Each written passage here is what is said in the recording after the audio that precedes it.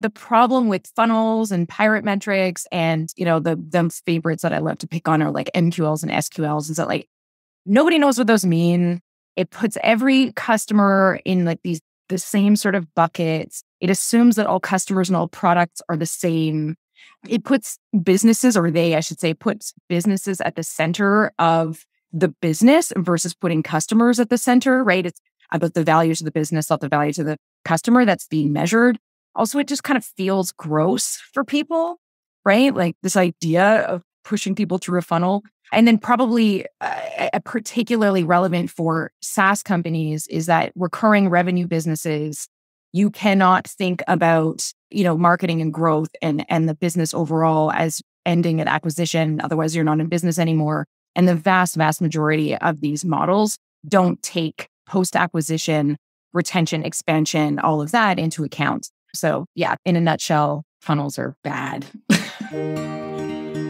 Welcome to Lenny's podcast. I'm Lenny, and my goal here is to help you get better at the craft of building and growing products. I interview world-class product leaders and growth experts to learn from their hard-won experiences building and scaling today's most successful companies. Today, my guest is Georgiana Laudi. Georgiana, aka Gia, runs a consultancy called Forget the Funnel, where she works hands-on with SaaS companies to help them unlock and accelerate growth. As you'll hear, she often finds huge unlocks and opportunities, often doubling or tripling conversion at various points in their product flows. In our conversation, she shares the exact process that she goes through to help companies figure out where their biggest growth opportunities lie and also how to execute on them. We chat about how to identify your most important customers, how to very practically map their journey through your flows, and set goals and then execute on your ideas. There's a lot of wisdom and some fun stories packed into this episode. And so with that, I bring you Gia. I'm excited to chat with my friend John Cutler from podcast sponsor Amplitude. Hey, John. Hey, Lenny. Excited to be here. John, give us a behind the scenes at Amplitude. When most people think of Amplitude, they think of product analytics. But now you're getting into experimentation and you even just launched a CDP. What's the thought process there? Well, we've always thought of Amplitude as being about supporting the full product loop. Think collect data, inform bets, ship experiments, and learn. That's the heart of growth to us. So the big aha was seeing how many customers were using Amplitude to analyze experiments, use segments for outreach, and send data to other destinations. Experiment and CDP came out of listening to and observing our customers. And supporting growth and learning has always been Amplitude's core focus, right? Yeah, so Amplitude tries to meet customers where they are. We just launched starter templates and have a great scholarship program for startups. There's never been a more important time for growth. Absolutely agree.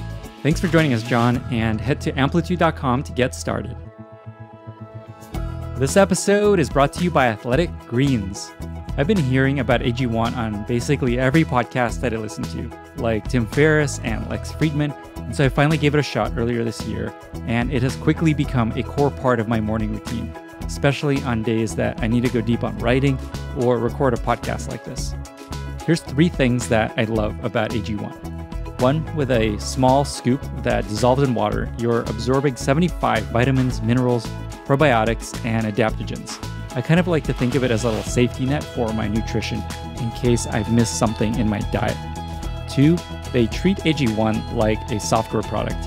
Apparently they're on their 52nd iteration, and they're constantly evolving it based on the latest science, research studies, and internal testing that they do. And 3, it's just one easy thing that I can do every single day to take care of myself. Right now, it's time to reclaim your health and arm your immune system with convenient daily nutrition. It's just 1 scoop in a cup of water every day, and that's it. There's no need for a million different pills and supplements to look out for your health. To make it easy, Athletic Greens is going to give you a free 1-year supply of immune-supporting vitamin D and 5 free travel packs with your first purchase. All you have to do is visit athleticgreens.com/Lenny. Again, that's athleticgreens.com/Lenny to take ownership over your health and pick up the ultimate daily nutritional insurance. Gia, welcome to the podcast. Thanks so much for having me, Lenny. It's my pleasure.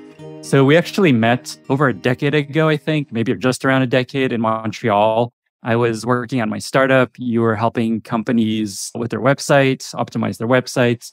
Then you went on to lead marketing at Unbounce and a bunch of other great stuff. So just to set a little bit of foundation for listeners, can you talk about what you've done in your career in like 55 seconds. That's your time box. 55 seconds. Okay. So marketing for probably about 20 or so years, which sounds completely ridiculous when I say it, but I started working for my father's retail business very early, like in the early 2000s, honestly, like probably 2000 actually. Worked there for a number of years and then eventually left and started freelancing, worked at an agency, terrible. And then actually probably around the time I met you, I had this little like sort of catalyst moment where I joined Twitter in late 2008 and I discovered the like tech scene and startups. And that was again, probably around the time that you and I met, maybe 2010-ish. And that was 2011. awesome. And then what's that? 2011. 2011. See, there you go. Mm-hmm. So it was right around that time. And then late 2011, I decided the like supporting 5-6, companies at a time and their marketing and stuff like that I was starting to get burnout and I was doing a lot and I was like, what it would feel like to like sink my teeth into one brand. And so I decided to go in-house and I moved out west and joined the team at Unbounce. And I was there for 5 years. And then in late 2016, early 2017, I decided it was like time to move on. And so I decided to go back independent and just started working with companies and supporting them through marketing and growth and product marketing. And that's what I've been doing ever since. But in mid 2017, I actually paired up with Claire Selentrop, who led marketing at Calendly.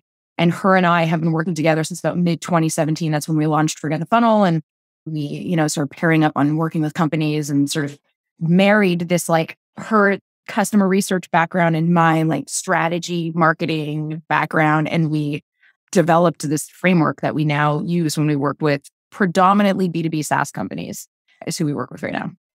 Awesome. So we're going to spend a lot of time on what you've learned working with companies through Forget the Funnel. Mm-hmm. Why did you call it Forget the Funnel? Because funnels are gross. Because, it's a really antiquated idea. And it's not just funnels that, we sort of take issue with. It's, buyer's journeys or even I remember actually at Startup Fest 2012, I want to say Dave McClure was talking about pirate metrics. And I was like, huzzah, marketing has a role post-acquisition. Everybody understands now. And it was like a real moment for me.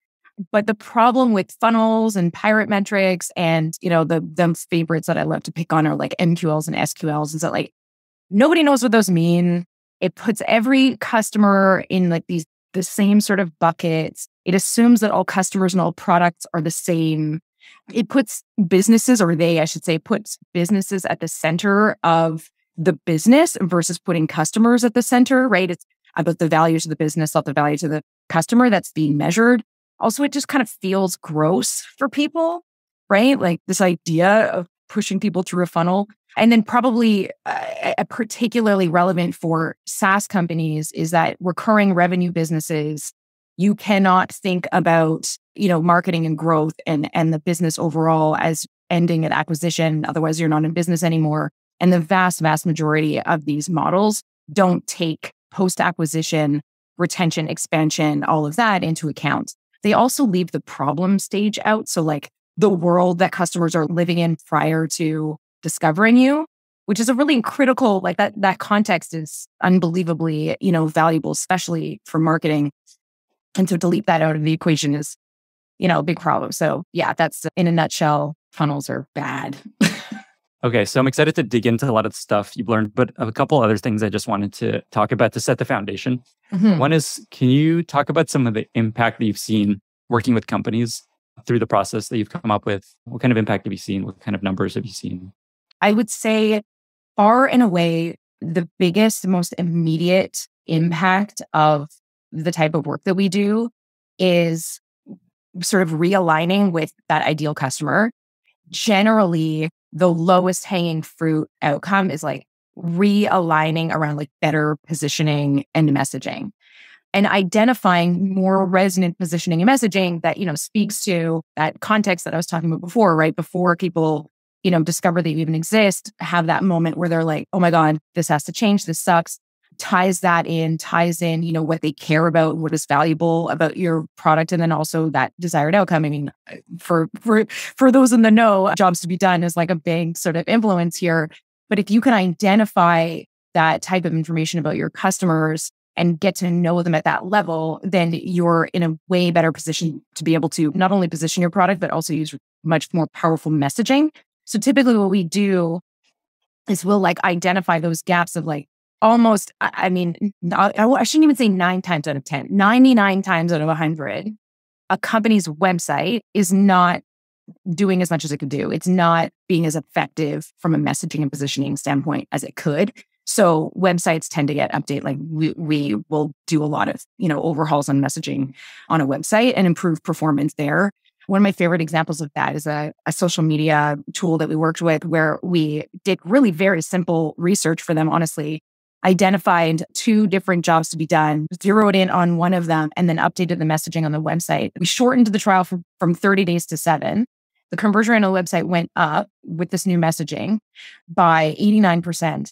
But the thing that I love the most about that particular story is that we didn't even touch anything after the sign-up experience. We hadn't even gotten there, and the trial to paid conversion rate increased 40%. And we didn't touch it. It was just because a more qualified, better fit customer was coming through the door. So there was more of them and they were better qualified. So that's a really specific example that is very typical of this type of work. There's other examples though, like product adoption and using that messaging and positioning past the website, but even in the product onboarding itself, email, in-app, whatever, and just making sure that they're getting to and have the comms to get to the parts of the product that they care about the most, which can increase, trial to paid or product activation. With Autobooks, the product usage, like the North Star product usage jumped by like 300% or something within quite a short period of time after rolling out email onboarding, right, to support that product experience. I know SparkToro as well, which I think we might end up talking about again when we talk about the process. They doubled their trial to pay conversion rate when we worked with them because of post-acquisition optimization to their messaging. Imagine people are listening to this and they're like, this is what I'm waiting for. Some kind of like huge win, some huge conversion, a success. I'm curious, how often do you find companies have something like this, like a latent opportunity to double, triple conversion? Like, everyone's hoping like this. Yeah. What's the general hit rate? So many. I mean, I would say pretty well every company we've ever worked with has, not pretty well, every company we've ever worked with has learned something new about their customers that they can apply at some juncture of their customer's experience, whether or not it is in campaigns to reach the right people out in the world, whether or not it's, doing a better job with their messaging and positioning on their website, or like their go-to-market or acquisition strategy on their website, right? Like using a sandbox account or like a faux freemium account, right? To let people kick the tires of their product prior to getting on a sales call. Like that's something that could potentially happen. The post-acquisition experience like I'm talking about, it is so often an afterthought somehow, where that additional sort of layer, I think part of the reason why it's an afterthought is because on product onboarding in particular, and you've probably heard this too, it tends to be kind of like no man's land. Like who owns that? Is it marketing? If it's freemium, in my opinion, it should be marketing because freemium's a marketing tool, but like not everybody subscribes to that, right? Not every company would necessarily agree that that's the case. A lot of companies might say, no, it's product. So we end up seeing a kind of a messy middle there because there's no natural handoff. So pretty well every company that we've worked with has had an opportunity to improve, especially product onboarding and product activation. Awesome. So basically everybody will benefit from what we're about to talk about. 100%. Amazing. Yes. Great. Yes. All right. We've got rapt attention. As a way to maybe transition into your process, you told me that, so you were visiting us up once and I invited you to the Airbnb office. We were having a happy hour and I gave you a tour and you told me later that that's something you saw while you're walking around the office, transform the way you think about growth and kind of inform the way you think about approaching this problem. Can you talk about that? Yes. This is one of my favorites. So it was 2013. So you and I might have met in like 2011. And then a couple of years later, I was in town for a conference. And we toured the office, like HQ and everything. And of course, it was all, stars in my eyes because what a beautiful office too, right? So it was quite like, I would have remembered it regardless. But we went downstairs, very different from like the very polished upstairs. We went downstairs to where your working area was, where the product team was. and there were sheets of paper taped to the wall, like a bunch in a row. And it was kind of, it would have been easy to miss because it's kind of chaotic down there, but it was the customer journey of an Airbnb customer through to post. And what struck me, I was like, oh, that's interesting. Like I'm in the middle of building one out for us, right? Leading at Unbounce, marketing at Unbounce at the time. And I was interestingly with the customer success head was also with me. So Brian Angley was there with me. And it was the perfect sort of that him and I saw it together. It was a customer journey that was focused on the customer. So versus that pirate metrics problem or that, the typical buyer's journey problem that I was talking about earlier, it was the complete reverse of that, right? It was illustrated. There were, it was like the emotional journey was part of it. The role that Airbnb played as direct touch points and also indirect, like what was going on in the person's life that had nothing to do, outside of Airbnb, which I thought was really interesting. It's like the beautiful little milestones really encapsulated in a sort of snapshot way, such that anybody walking by it or anybody, being reminded that it existed could sort of understand at a glance what the goal was at each of those milestones. And I was like, holy shit, this is completely different. This is completely through the lens of the customer versus the business. And the grossness of like the funnel is just so far removed from that experience that I was like, Ryan, look at this. We need this. And he was like, oh yeah, this is good. I took a picture, can't find it for the life of me. But we returned back to the office the following week, and co-founder and head of product, head of CS, so Ryan, Carter Gilchrist, who's head of product and co-founder, Ryan and I, head of marketing, the three of us sort of locked ourselves in a room for 2 days and made our own. It was a circle. It was like, looking back, it's hysterical, but it was sort of democratized to the rest of the team in a way because it had that buy-in. Everybody was like, oh yeah, okay, this makes sense. And I understand. And it made everybody feel a lot better about what they were doing because it was about value, delivering value at each of the points. So that grossness sort of goes away and we're like, oh, cool. Like, I don't want to be too kumbaya about it, but it was a bit of a moment. And also it made communicating with especially the product team and the engineering team a lot easier for me. So we were using a shared language, the rest of the company who aren't necessarily customer facing really understood, I think at a different level, what we were all doing together and KPIs, yada, yada, yada. So it was amazing. And honestly, I can't credit only that obviously to our growth, but it was a pretty impressive couple of years that followed that. And I think the alignment that brought us was huge. Yeah. Anyway, that's the story. Sorry, that wasn't super short, but it was big. That's great. It was a big thing. Yes. We're going to link to pictures of this in the show notes. Internally, it's called Project Snow White because it's inspired by... Oh, yes, that's right. Yes. Yeah. It was inspired by Brian reading the biography of Walt Disney, and they needed to create the storyboard basically to create Snow White because it was so complicated to make that movie. Might have been the first animated film with storyboards. Okay. And so it was basically like a storyboard of a trip on Airbnb and of a host and a guest.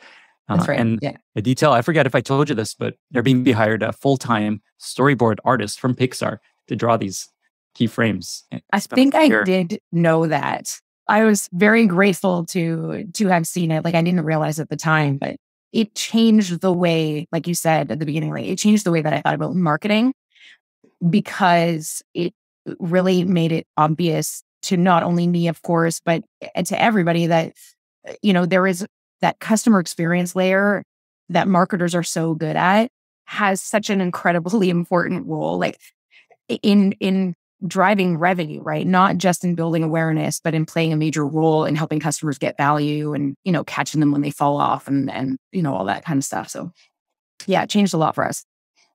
And it informed the way that you approach your consultancy with Forget the Funnel. And so as a transition to talk about that, the way I'm thinking we approach this is imagine a customer. What is the process you go through? What are the steps? How do you go about helping a company figure out where they should invest, what they're doing right and wrong? I should also mention you're writing a book about this that's going to explain this whole process that's coming out later in the year. Yeah. And so we'll talk about that at the end as well. Yeah. So I'll turn it over to you. Cool. If I go down a rabbit hole and you want to pull me out and have me sort of unpack something, let me know. So the process is pretty straightforward. At the highest level, the idea is understand your best customers, map their experience, right? Like we were just talking about, map their experience through the lens of delivering value to them, make it measurable, and then evaluate what you're doing today that is out of alignment with that. Pretty straightforward. I mean, that doesn't sound too hard of a job, of course, but research is a really important part of that. So the story that I was going to use to sort of illustrate this is there's a company that we work with from time to time. We've worked with them at least twice, maybe, arguably 3 times. So Ryan Fishkin, who was the founder of Moz, he's got a new product. It's an audience research tool called SparkToro. And when they first launched, actually even pre-launch, Rand and Casey came to Claire and I to sort of help with their positioning and messaging as they were sort of, going forth to launch. I mean, Rand and Casey, they're both very, very thoughtful and they take their time with stuff. And so they were just sort of, looking for that extra layer of like, is this good enough to launch kind of thing? And so we helped them with their positioning and messaging and off they went. About a year later, they came back because though they were doing a decent job generating, traffic and interest in SparkToro. I mean, Rand is no small fish, right? So he's got a good audience built in, which is fantastic. But those that were getting to the website and those that were signing up for the product, like that those weren't issues. But the people that were signing up for their free product weren't converting to paid in the way that they believed they could.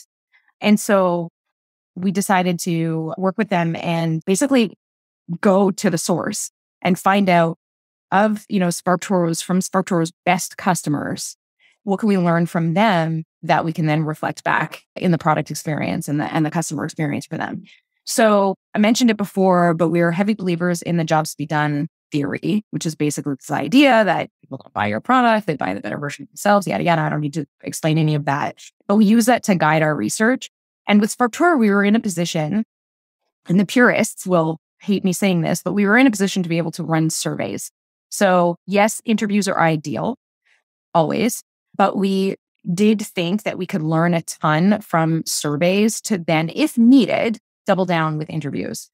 We didn't end up actually needing to run the interviews because the surveys that we ran were pretty decisive and clear in terms of what we learned. So what we did was we identified SparkToro's best customers. Now, what I mean by best customers is those that get a ton of value from your product as it exists today, pay, obviously, they're happy, they're low maintenance, and very importantly, they signed up for your product recently enough that they remember what life was like before. So generally we say that's like in the 3 to 6 month range, right? Because if you go to somebody that's been your customer for 2 years, they're just going to fill answers with like what they think might have been going on in their life. But if you ask customers who remember what life was like before, you're going to get a lot more interesting responses, right? A lot more accurate sort of depiction of what was going on. And so with that criteria, we went forward, surveyed their customers. We're trying to uncover from them what was going on in their life when they were seeking out a solution, right? What happened? What was that trigger moment when they did start seeking a solution? Who did they go to? What did they talk with? What were their influences? Which, P.S., that's what SparkToro does. This helps you identify those. But also, what were they looking for in a solution, right? What were the must-haves for them versus, what were some of the anxieties that they had, some deal breakers, things like that. So basically unpacking like, what is it that was critical for them in their solution? And then, of course, what is it they're able to do now that they weren't able to do before? So that desired outcome. So out of that, we identified a couple of different options, like a couple of different jobs, customer jobs. And we have to prioritize one, of course, because if you start, right off the bat with like, okay, we're going to solve for all of these different customers' jobs, then you end up not being as resonant. You can't be as effective. So we focused in on one, and the way that you make a decision on which one you focus on is similar to best customers, right? So high willingness to pay, right? There's no question whether or not they would pay for a product like yours. The handholding that they would need would be minor or less so. And I say that understanding full well the difference between product-led and sales-led. I'm not saying that sales-led is not good, but sometimes there's a decision to be made. If you're not set up today to support a sales-led or a high touch, then you may want to opt for the more product-led approach. And the reverse is also true. If you've got a robust sales team, well, then you might actually be better off, leveraging sales more in that scenario and might want to attend towards that. But there's that criteria that, you would think through. So willingness to pay, it's really obvious. Maybe the most important one is that they have an urgent problem. So the whole painkiller versus vitamin thing, you always want them, selling a painkiller. So who has an urgent problem that needs solving, not something that they might have a problem with 6 months down the line? Who has a high retention or even expansion potential is also really advantageous for very obvious reasons. So customers who would have a long-term need for this type of product and even potentially have that need expand, right? Or change over time and evolve in ways that you envision the product can help them. And then there's other criteria too. So sometimes you might want to prioritize one customer job over another if those customers congregate in a way that make them really easy to market to. That's an advantage. Or another advantage, and this was the case for SparkToro, is you have an unfair advantage with this market in some way. And so there were two different sort of customer jobs that were coming out of SparkToro. One was more focused on marketing and service providers and marketing. The other one's more focused on like data. And those, data purists and those that really wanted, verifiable data. Well, SparkToro has an advantage on the marketer side more so than like on the data analyst side, right? So that was another thing too. So with that, we made the call to focus on one of those customer jobs. Can I ask a question here? Yeah, go. So there's kind of two parts of this. There's figuring out who you're going to go after and then what problem you're solving for them. And which do you think is more important at this point? Because kind of step one in this process, just to zoom out a little bit, is figure out your customer and what their problems are so that you can actually solve them well. And do you start with, here's who we're going to go after, and then here's their biggest problem? How do you kind of think about that? They're sort of one and the same. So because we learned from SparkToro's ideal customers, we already know that they're a fit for the product. They're happily paying, pry them out of their cold dead hands customers, right? They're the customers that we want more of. So we've already validated that there's a demand from that customer base. Now, what I'm describing about choosing between two different customer jobs is really just, of those ideal customers, which customer job do you want to lean into? It's not that you wouldn't necessarily still be able to solve for that other customer job. It's just not the one that you would lead with. And I'm always cautious around this too, because sometimes with founders, what'll happen is there's a sort of level set that like, just because we were prioritizing one customer job in the short term doesn't mean you can't serve that other customer job down the line. A classic example of that is like products that serve both brands and like agencies, for example. So the customer job for brands will be slightly different than agencies. And if you've got, an advantage with one, you would just start with one and then you would go back after it. That's a bit of a like level up. After the fact, it's not part of the core process. It's what you would do after, but it doesn't mean you can't solve for the other customer jobs. It just means put one foot in front of the other, do a really good job on one thing first, and then we'll add that on later. I don't know if that like 100% answered your question though. Yeah. Okay. And the reason that you start here is like basically what you're trying to do is help SparkToro in this example grow faster. We were trying to help them figure out why their free to paid conversion rate was lower than what they wanted, right? That was the challenge they came to us with. Like our traffic numbers are good. Even our signups on our website are good. Like our positioning and messaging on our website is clearly doing a good job. But once people get into the product, there's not enough of them getting to value, quickly enough. I mean, they still had healthy customer base, but they knew that number could be, increased. So we knew what we were solving for. Got it. Okay. That helps.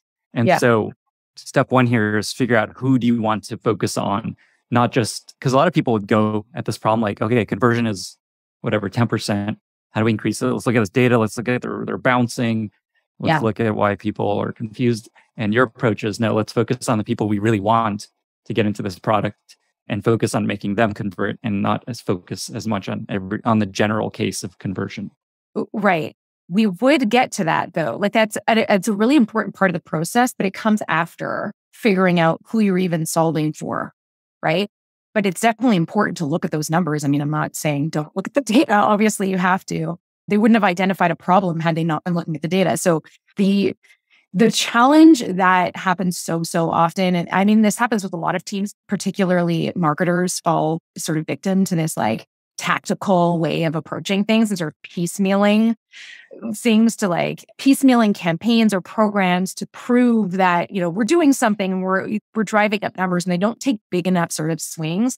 So this is like zoom out for a second, figure out who is it that you even want coming through the front door. I mean, the social media platform tool that I mentioned, the trial to pay conversion rate bumped up 40% because it was a higher qualified person coming through the front door, right? And so that it matters. So if you can zoom out and keep in your mind's eye that ideal customer job, that thing that you're solving for, like we're not at personas. We don't care about personas at all. They're important when you start talking about like advertising and targeting and like that demographic data that you have to know, when you're doing advertising and things like that. That is not what I'm describing here at all. I find that Jobs to be Done too helps sort of tie and bond marketing and product and customer success together a lot more, right? Because they, all three of those teams, or arguably four with sales, should all be focused on the same customer. That's not, revolutionary. So this is just a sort of helpful way to do that. And like product teams know and subscribe for the most part to the Jobs to be Done theory. So marketers should, follow suit. And there's a lot to be gained anyway on the marketing side. So anyway, the short of it basically is that because we knew we were focused on increasing that free to paid conversion rate, the next step after the job is the mapping, right? So it's identifying, okay, for this ideal customer, what are those key milestones in their relationship with our product? What are those big sort of leaps of faith is how I sort of describe it. I mean, I don't need to explain the Airbnb customer journey tells that story, right? Like, where's a value moment in this relationship? Where are they reaching value? There's some examples of that for folks that are trying to do this for themselves potentially. And then also, how many of these moments would you suggest people have? Yeah. So it completely depends on the product and the customer for that matter. I shouldn't leave that part of it. Obviously, that's important. In general, though, what we would do is we'd break it down into a struggle phase, an evaluation phase, and a growth phase. Struggle phase is they're experiencing the problem. Life sucks. They're using the old way. Something's got to happen. They've got to solve this thing. In general, the struggle phase would break down between like out in the world experiencing the problem and for the first time, and another stage, which generally we call that problem. And generally there would be another one called interest, where it's like, okay, now they're starting to shop around. They're getting into solution seeking mode, right? They might be on your website. They might be on your competitors' websites. They're, reading product reviews, things like that. That's like the interest stage.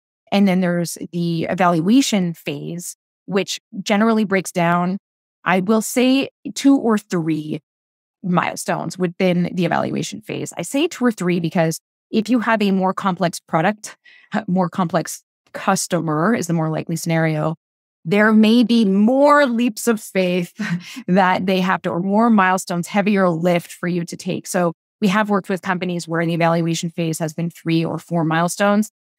I would always default to as few as possible.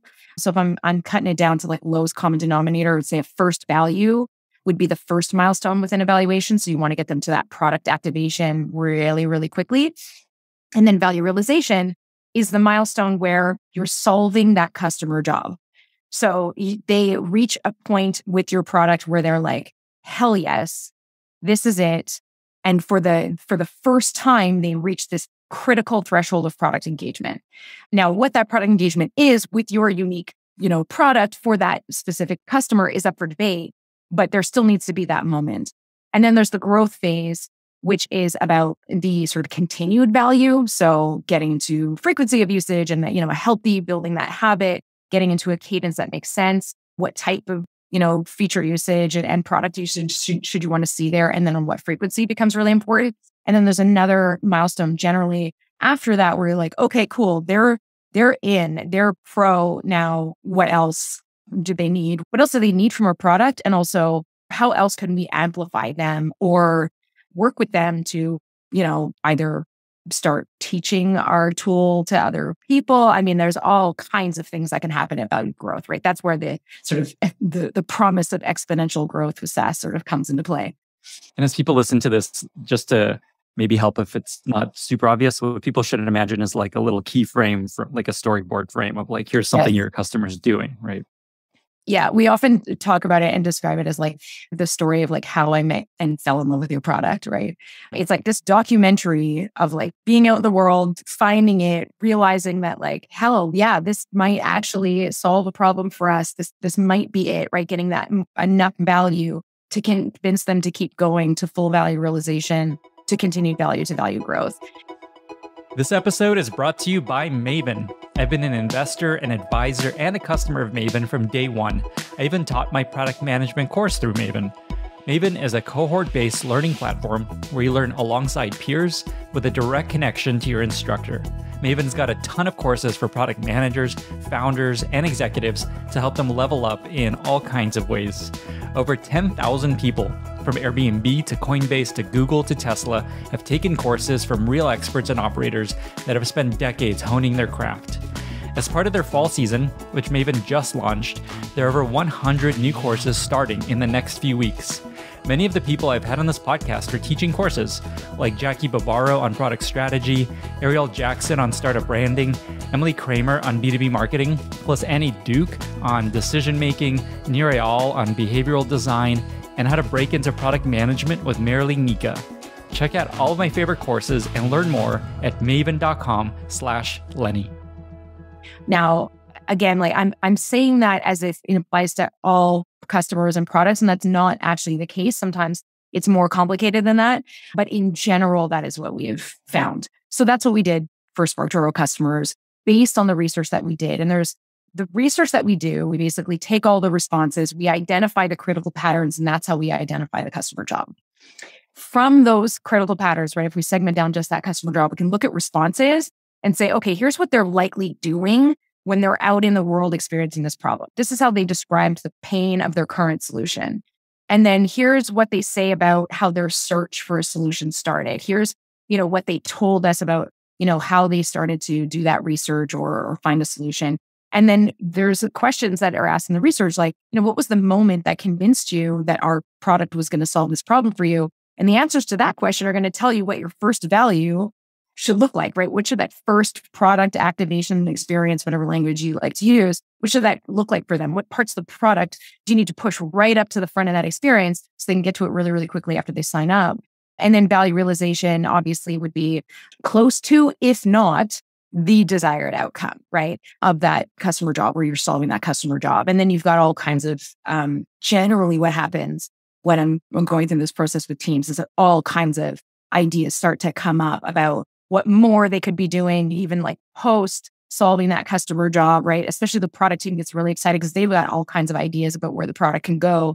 And so that really helps sort of tie everybody together too. And a critical part of that process obviously is identifying, we have to measure success along the way. There should be a KPI for each of those stages in that customer journey. And for the most part, they won't be a big surprise on the struggle side of things. Like people out in the world experiencing the problem. How are we going to know we're doing a good job reaching them?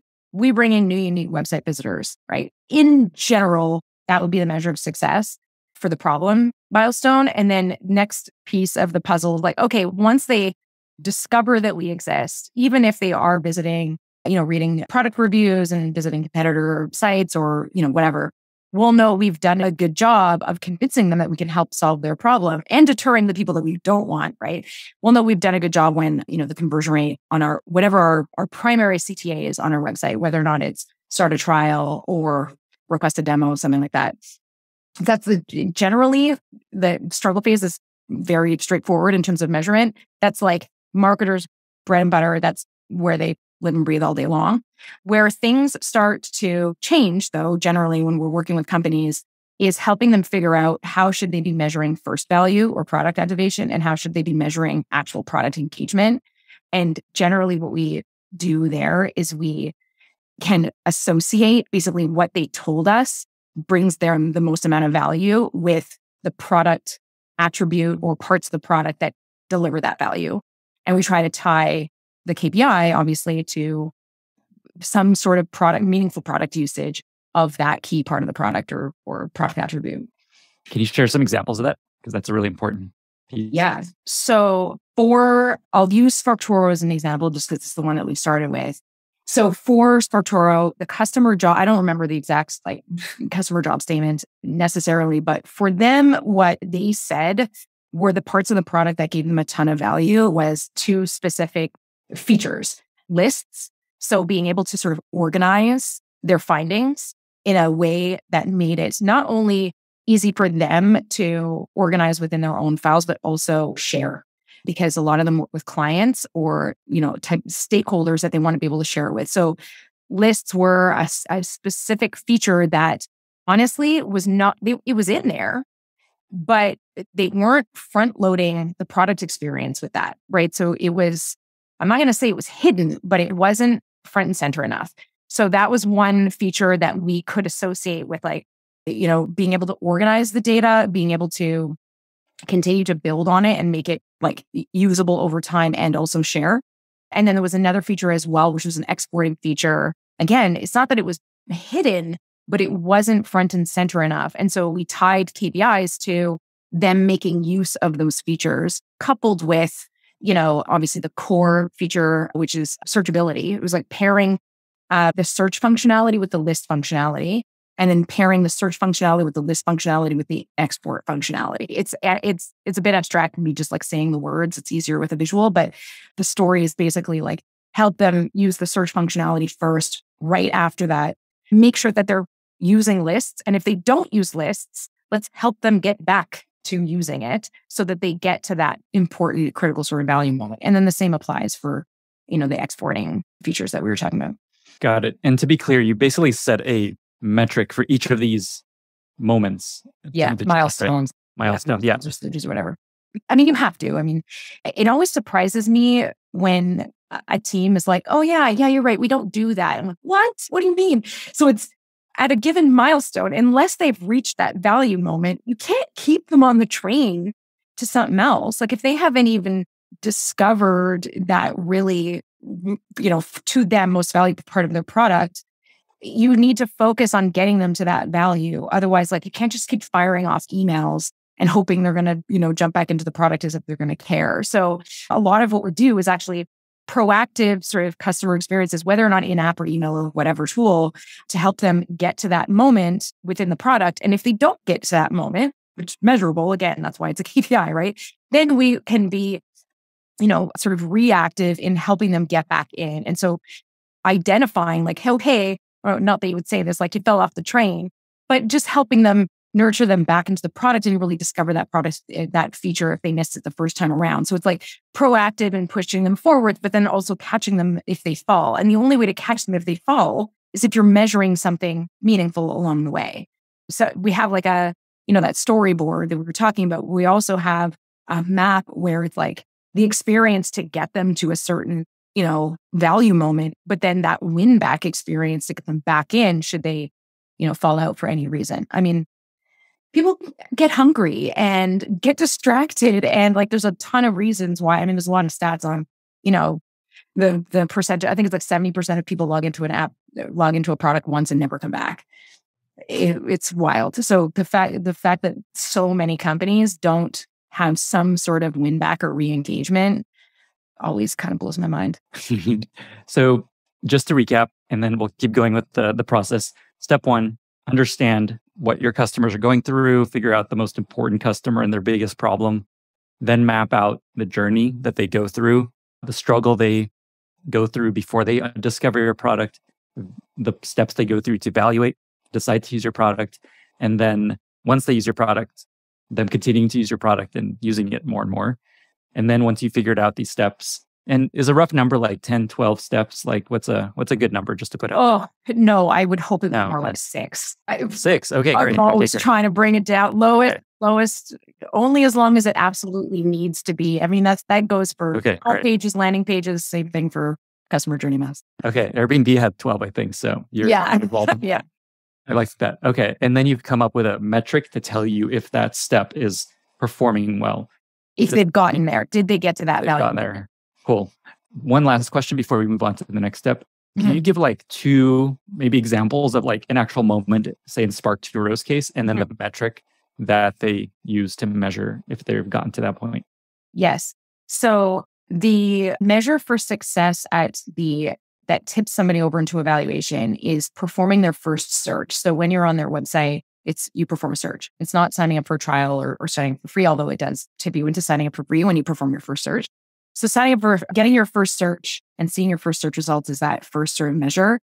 And then following that, it is for first value, it is using search again.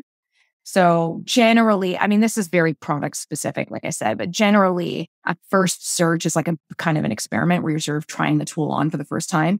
Generally, searches start to get better when you do, your second and third. So we try to encourage at least 5 plus. So that first value KPI is, I think it was 5 plus searches plus at least 1 list. So it's the combination of those 2 things that have to happen before somebody's going to really see what this thing does. It's not that they won't get value if they don't use lists, but because we know that SparkToro's ideal customers really get a ton of value out of lists, people can hang out in that stage all day long if they want to. We're not going to worry about them. We're going to worry about the people that really want the actual functionality of the real fully featured tool. So that was the first value. That's how we would know that they got to product activation. And then the next one, as I mentioned before, is a combination of actually 3 things. So it is conducting a minimum amount of searches within a span of time, creating at least a certain number of lists. I can't remember exactly what it is. And then discovering, exporting at least once. And then that is they've reached a meaningful enough threshold of product engagement. And then value growth was that they do all of that on a regular enough basis so that we know they're not like a flight risk, basically, right? So that we know that they're getting continued value from the product. And if they ever fall out of that ongoing engagement sort of measure of success, then we can, trigger either a one-on-one outreach, an email, whatever. I mean, obviously it can't be an app, right? Because if they're not logging into the app, then can't reach them. But to help them back in and to say, hey, what's up? And can we help? And is there anything that we can do? And basically be proactive in getting them back in. And then value growth, I believe I think it was expansion or upgrade in their case. I can't remember exactly. Cool. So you end up with these, say, 6 KPIs. Yeah. I imagine this becomes goals you track. And then you probably pick one of these to focus on, say, per year, per quarter. Awesome. Yeah. Yeah. Okay. Hopefully not per year.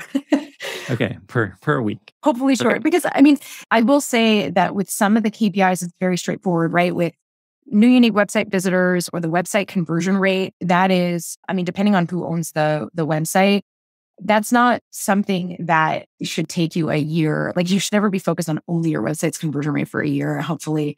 But these other KPIs and these other milestones, I have no disillusions about like if it impacts the product, obviously there's a lot of implications there. And so yes, generally, once you tip over into that sort of in-app and more product experience, timelines vary widely, to say the least. Okay, cool. Let's move on to the next step. Okay. So after that point, we had, a rich voice of customer document that came out of that research. We had a messaging guide for them to use not only in their marketing materials, but also through the entire, sort of product experience, and also identifying the parts of the product that were so meaningful. And actually, so their VP of marketing, the new VP of marketing, Amanda Natividad, actually rolled out checklist. They built a checklist, like a product onboarding checklist, and also product onboarding emails. And their trial to paid doubled. Like we were like, okay, cool. Let us know if you need any help or whatever. And they're like, oh, we're good. We got this. And checked in 2 months later and their trial to paid had doubled. I feel like you skipped the important step of, hey, we got KPIs. And then you're like, oh, we gave them all this information. And so I'd love to spend a little more time on there. You came up with messaging for them, positioning stuff. Yeah. What happens there? This is the thing. Yeah. They have a team in place, right? They've got very highly skilled, and not a huge team, but highly skilled, a marketer there at the helm. Not the least of which is Rand Fishkin, their CEO. So basically what we did was we gave them, it's like a framework. So it's like, here are the bones of this, right? So got a messaging and positioning guide for you. Generally they're, when we do them, they're like 5 to 7 pages long. They hit on the value prop. They hit on the, major competitive advantages. They hit on the major value themes that you want to focus on. Those value themes can be broken down by the emotional benefits and the functional benefits tied to the product attributes that derive that value. And so that document, and there's more that goes into it, but that messaging guide basically can be used as the baseline for all kinds of marketing collateral and material, but also email onboarding, right? So when they're writing their email sequences for whatever it is they're trying to solve for throughout that customer, whatever milestone they're solving for, they can use that as their baseline. Like, this is what we're going for. This is the goal here. And that messaging guide rolls up to the job to be done. So it's like the job to be done is sort of like the top line. And then we've got that messaging that serves that job to be done. And then we've got the sort of operationalized customer experience with those milestones and KPIs. And then you sort of zoom in on like, where is the experience most broken right now? We already knew that for SparkToro. We knew that we wanted to influence that first early product experience. So that's where we zoomed in and decided on what programs they should just sort of roll out. And email onboarding was a natural, as was the checklist. For folks that want to work on messaging, say, so you kind of just like, hey, here's a bunch of messaging advice. Any tips for how to message well, how to think about messaging once you have a sense of your journey, maybe some goals? Any just pro tips here you could share? Oh boy. I mean, that research and the voice of customer, I mean, I'm always going to go back to that. That's, you can guess and you can do, use your best judgment, and you can use internal sort of stakeholders and the internal team knowledge. And I'm not saying that is not valuable and that you shouldn't use that at all. You can, but it should never come before learning from and listening to your best ideal customers and using the language that they use. You want to reflect them back to them, right? That is what is going to show them that you understand the problem that they have and that your product has exactly what it is that they need. And the hierarchy of messaging is really important as well, right? So, I mean, there's the classic, like, sometimes it's hard to see, the label from inside the jar. So it's really helpful to get out and be like, okay, how do customers see us? And generally, you can identify the hierarchy of what is important to them, right? What is the thing that they say is most valuable about their product? What was that, aha moment, or what was that first value moment, or what is the thing that makes you stand out over everybody else?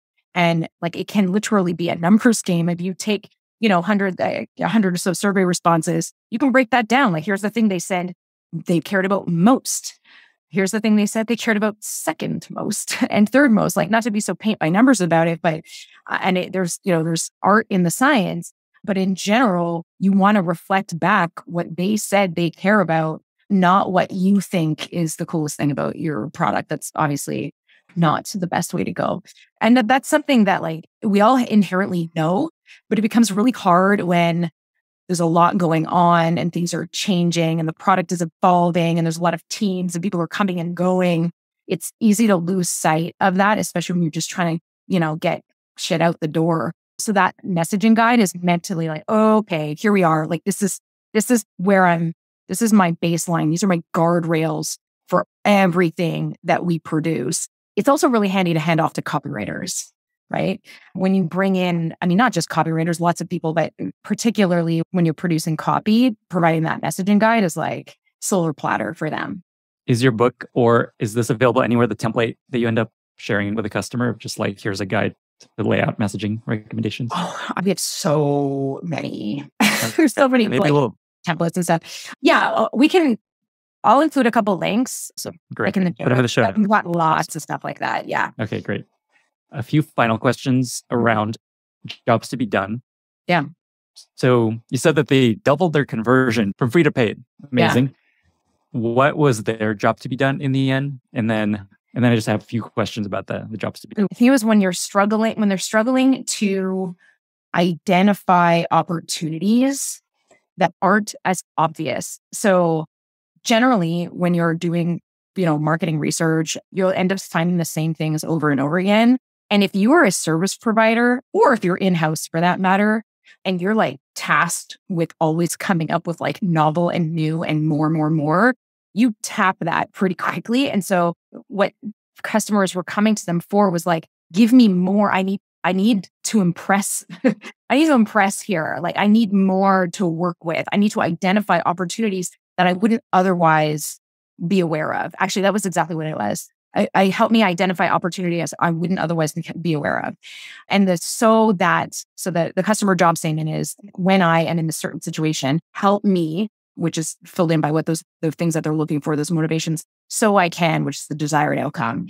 The help me was about, I believe it was like in a way that is organized and that is shareable and like usable over time, that I can like build on and really, rely on over time.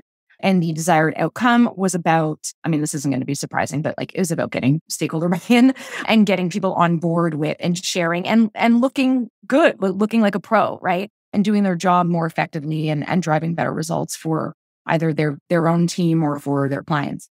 Awesome. We got there. We glossed a little bit over jobs to be done. I imagine many people listening have no idea what this is. So maybe as our final question, can you just kind of explain what this framework is and how folks can learn to use it, or any resources you recommend? Yeah. That comes to mind. I mean, a heavy influence for us definitely is Bob Mesta, who's one of the original sort of architects of jobs to be done. There are lots of materials online for jobs. I am not the foremost authority in jobs at all. I think it's gtbd.info is a good website. There's a bunch. Also, Bob Mesta wrote a book called Demand Side Sales that goes into it. There's also lots of books written about jobs to be done. When Coffee Met Kale is one that a lot of people love.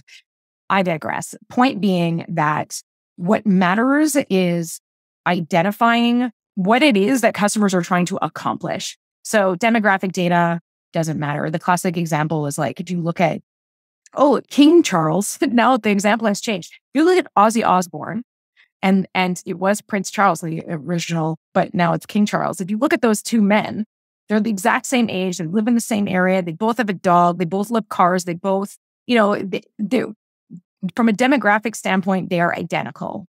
But they obviously lead very different lives. What motivates them is very different. And so, like, that is where typically personas sort of fall down. And so what Jobs to be Done does is help you figure out, like, what is that, desired outcome? What is that better life that customers are seeking out? You're just the vehicle to get them there. And so that's all it is. It's like, I mean, there's so many tired analogies that I don't even want to use them, but milkshakes, maybe. What's that? The milkshake analogy. The milkshake one is it's not even the analogy. I think that was like one of the original job stories that is the milkshake one. Any other things you want to share about the process that you go through with the companies, things you've learned before we get to our very exciting lightning round? Yeah. One of the sort of objections that we often get to this type of work is that research takes a long time, and that research can often lead to more questions and can like slow everything down. You can end up in sort of like analysis paralysis, but it doesn't have to be that way. It can be very straightforward. Honestly, in a survey scenario, like with SparkToro, in just that scenario, I have lots of examples of companies where we ran surveys. It can be a couple of weeks, like 2 or 3 weeks. You can actually come out with, something solid to move forward with. And you don't get stuck in this, like the bickering or the sort of, all those stakeholders, the too many cooks in the kitchen. Like you can come to something decisive. You can get value out of that. The other thing too, the other objection that we get a lot from founders in particular is because they build products to solve a problem that they had, which is cool. And it definitely makes you one of the most knowledgeable people about your solution. But products change, markets change, customers change, teams change and evolve. Not everything can live inside of your head. And there's a ton of value in learning and getting inside the heads of your best customers that, like, you may have been really close to the inception of the product, but if any span of time has changed, you'll always learn something new. I've never been in a scenario like this where a founder has not learned something new from their research and been able to leverage it in a way that makes their product experience better. Awesome. And we'll come back to how folks can reach out to you if they want to experience this process, can work with you, learn more. But before we get there, we've gotten into our very exciting lightning round. I've got 5 quick questions for you. We'll go through them quick, whatever comes to mind. And that's what we're doing. Okay, sounds good. Okay. What are 2 or 3 books that you recommend most to people looking to get better at marketing? I very, very, very rarely read marketing books. But there's 2 that I think are pretty foundational in the recent. So obviously Awesome by April Dunford. I'm sure you've heard that one a ton. It's kind of like required reading, I would say, especially for founders. I told April when she first wrote, I'm like, I'm going to require every single founder I work with to read your book before we work with them because it's like foundational. You have to know that. And then the other one that I really enjoyed, flip side, was Hooked by Nir Eyal. So that one was great too. But like I said, I don't read many marketing books. The other one that I would be remiss not to mention is ours that we're writing about the process, which is, really about like the step-by-step how to do this thing. So as much as like we love going through this process with companies, I sort of took a page from April here too, and that like telling the process and having people be able to roll this out and do this internally themselves has been like wildly gratifying. We do it with a training program.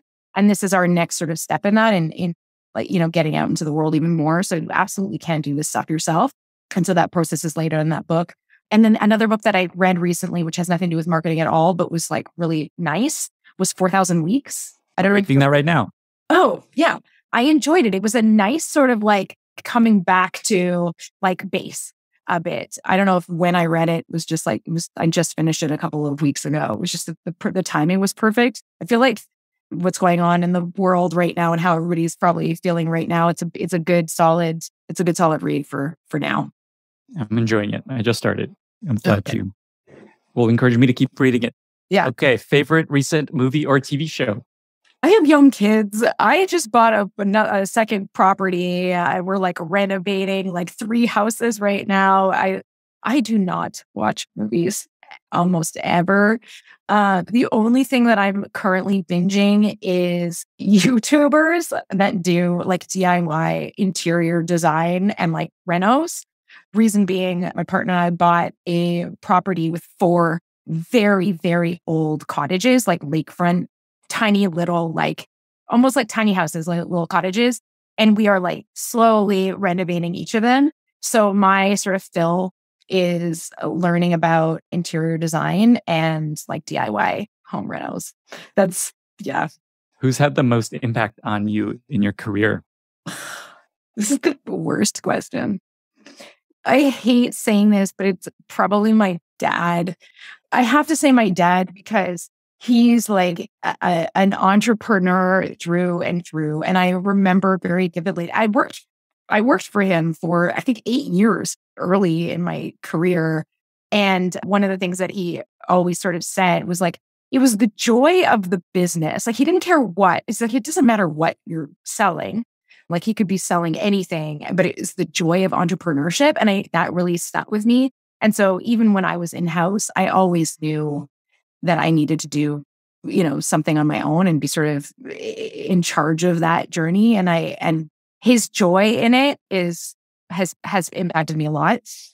And he was the reason why I knew I was always going to do this. Other than that, I would say I have an incredible network of women that I have been very lucky. We're part of a group that we call Shine Crew. I think I'm supposed to like copyright that or something to somebody because I think the term Shine theory is what it's based on basically. But I'm very, very lucky to be like heavily influenced by April Dunford, Tara Robertson, Joanna Lieb, Talia Wolf, and then obviously my business partner, Claire, obviously changed everything for me. Having that like partnership in business, I don't think I would have lasted this long. So yeah, definitely a huge influence for sure. What's one thing that helps you stay focused and productive during the day? Definitely carving up time, like time blocking. I do a lot of time blocking, like hour in advance with like a little brain emoji, like safeguarding my time. Something else that we also do, because we're a small team and we use Slack, obviously, something else that we do to protect each other's time is we like not timestamp, but we put like a little code in all of our messages that's like either like, you don't have to listen to this before the end of day, or it's timely, or it's no rush, so that we know when we need to mentally process messages in Slack. So we can drop in there just periodically. And then the only other thing that I would say that I do maybe once a month or once a quarter is we do time. We're pretty buttoned up about our time tracking. And so we go back and it sort of keeps us honest about how our time is actually spent. And then we can sort of like adjust and time block accordingly to sort of make up for like the shortcomings of our previous quarter. That is really clever. I haven't heard of that trick. What's the emoji for you can do this later? We actually just use no rush or EOD, like for end of day or timely. We do have like the alarm emoji is the like now. This is going to be dealt with ASAP. Amazing. Gia, thank you for making time for this. Final question, where can folks find you online? How do they pre-order your book? How can they learn more? And then also just how can listeners be useful to you? Thank you for asking. Twitter is probably the best way. My Twitter handle is atrocious. GGIIAA is me on Twitter. I'm on LinkedIn every once in a while. Obviously, my email address is gia@forgetthefunnel.com. So if anybody has any questions, whatever, feel free to email me. If you want any templates or whatever that don't get included in the show notes, just ping me.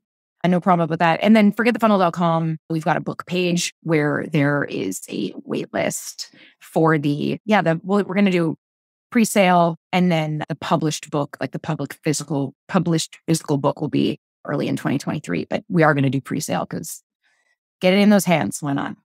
Love it. Gia, thank you for being here. Thank you so much for having me.